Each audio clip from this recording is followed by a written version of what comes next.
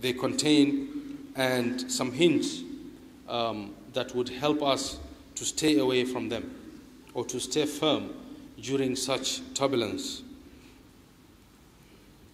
O believers, indeed Allah had bestowed upon His servants numerous blessings that are apparent and hidden. He chose one among these blessings to be the most sacred. He gives it to whom He wishes among His servants and deprives many others from it. This blessing is that of Islam. It is a blessing that is indeed susceptible to vanish. Yaqub alayhi salam used to task his children to guard this blessing. He used to say, indeed, Allah has chosen for you this faith, so do not die except in a state of full submission. It is also part of the supplications of those well grounded in knowledge. They say, our Lord, do not let our hearts deviate after you have guided us. Grant us your mercy. You are indeed the giver of all bounties. Every Muslim is commanded to supplicate Allah grants him or her guidance and steadfastness upon the right path. Allah says in a hadith Qudsi, as narrated by our noble Prophet ﷺ, O my servants, all of you are astray except those whom I have guided. So seek guidance from me and I shall guide you. Servants of Allah, one of the greatest trials is the one that shakes the hearts of servants and the one that derails someone from their religion.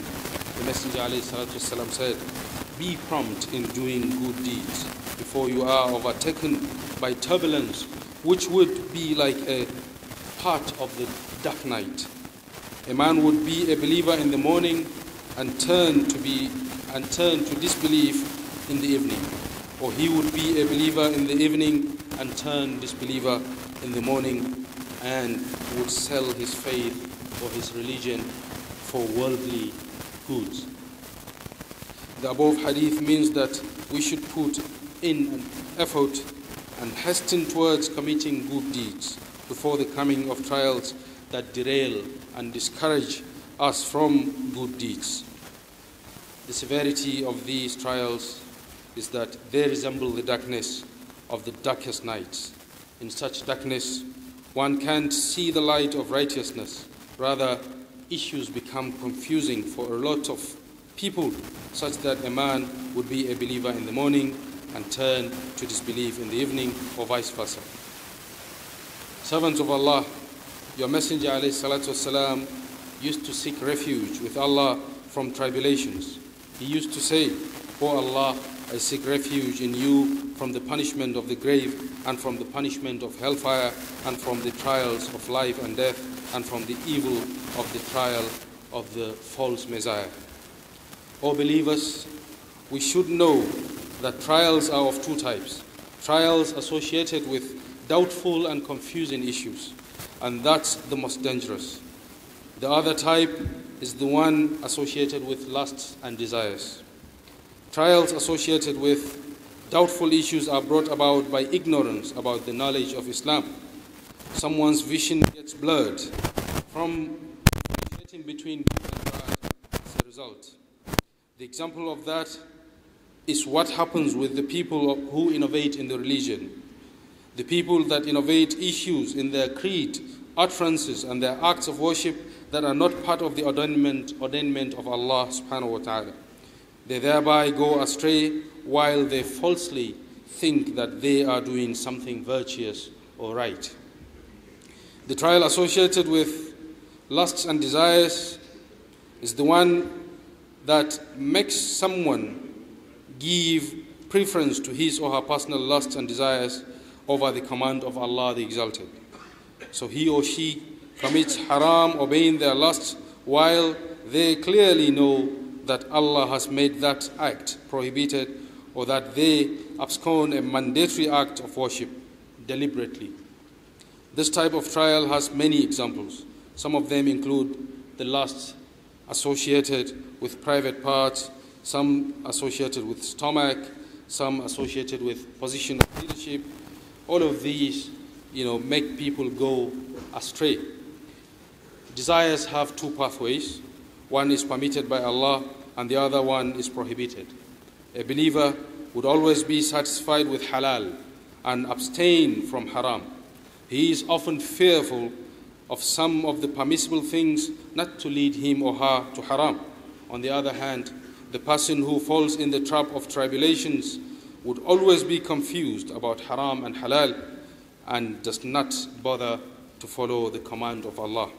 O Muslims, whoever reflects on the verses of the Quran and the prophetic tradition of the Messenger ﷺ, he or she would find a lot of hints on how to stay firm during such tribulations. The first of them is embracing the Quran, to memorize it, recite it, reflect on it, and act by it. Allah says, the disbelievers say, if only the Quran has been sent down to him all at once. We have sent it as such in stages, so we may reassure your heart with it, and we have revealed it at a deliberate pace. Another recipe for staying firm during trials and tribulations is iman, or belief in Allah subhanahu wa ta'ala, and committing pious deeds. Allah says, Allah makes the believers steadfast with the firm word of faith in this worldly life and the hereafter. Another clue is reflecting on the stories of prophets of Allah, to study them efficiently for the purpose of followership and action. One of the greatest among them is pious companionship and friendship that helps a Muslim to be upon the right path. Allah says to His Messenger, and patiently stick with those who call upon their Lord morning and evening, seeking His pleasure. Do not let your eyes look beyond them, desiring the luxuries of this worldly life. Another one is running away from tribulations and not facing them whenever they happen. It is mentioned in the story of that man that killed 99 or 100 people. When he asked a knowledgeable person, he told him, yes, what stands between you and the repentance? You better go to such and such land. There are people devoted to prayer and worship, and you also worship along with them, and do not come to the land of yours, since it was an evil land for you. Another powerful recipe is supplication. The most frequent invocation of the Messenger ﷺ was, O controller of the heart, make my heart steadfast on your religion. Another one is turning to the people of knowledge, those who are versed in it, those that are known to be steadfast upon the followership of the command of Allah subhanahu wa ta'ala.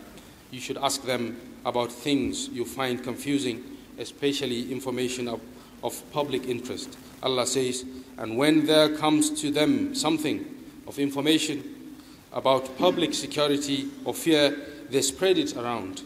But if they had referred it back to the messenger or to those of authority among them, then the ones who can draw correct conclusions from it would have known about it. And if not for the favor of Allah upon you and His mercy, you would have followed shaitan, except for a few. We ask Allah subhanahu wa ta'ala to make our hearts firm upon His religion, and to protect us from tribulations that are apparent as well as those that are hidden. Wa subhanakallahumma wa bihamdika ashhadu an la ilaha illa anta astaghfiruka wa atubu ilayk. Wassalamu alaikum wa rahmatullah.